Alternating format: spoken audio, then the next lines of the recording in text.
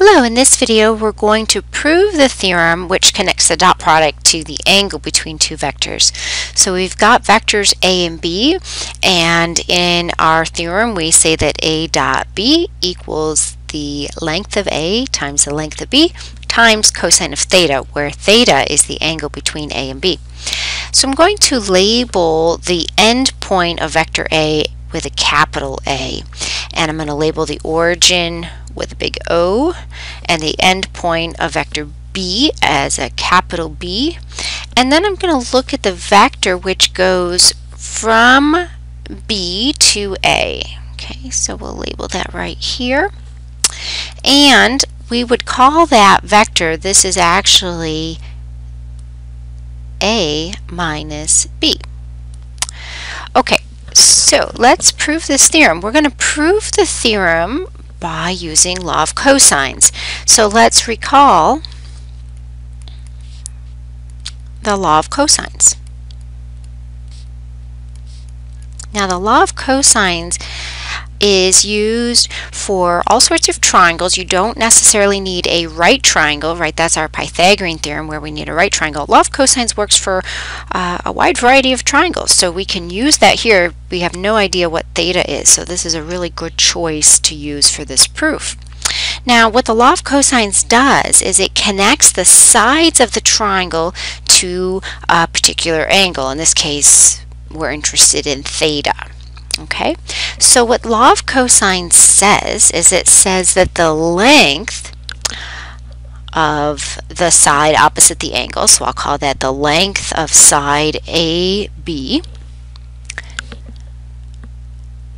so that length squared equals the length of the other sides, so we'll call this other side the length OB squared plus OA squared, minus 2 OB times OA, the length of OA times OB, times cosine of theta. Okay, so that's just our law of cosines. Now let's recall what is the length of AB. So by properties of the dot product, and this is actually property 1 of our long list of dot product properties.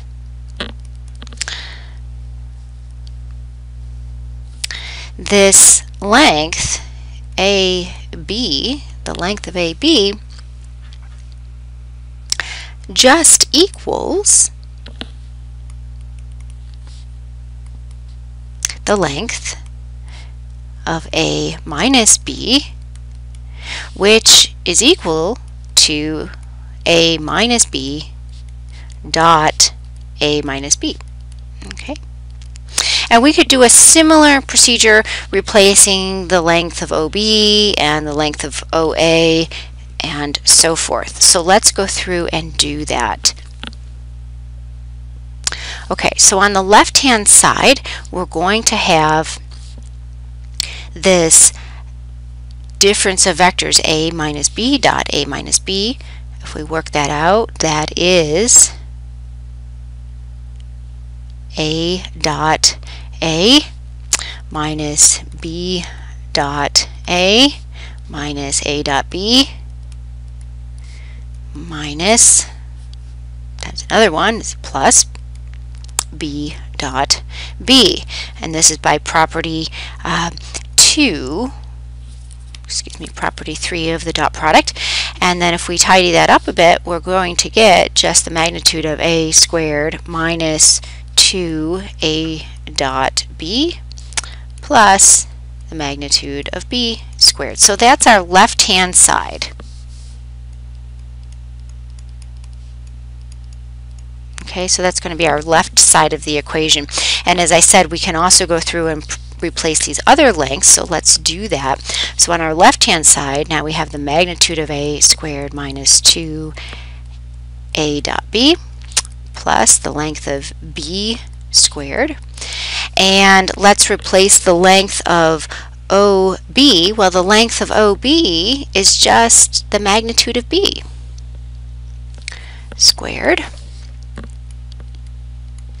And the length of OA, right, that's just the magnitude of vector A squared minus 2 length of A times length of B times cosine of theta.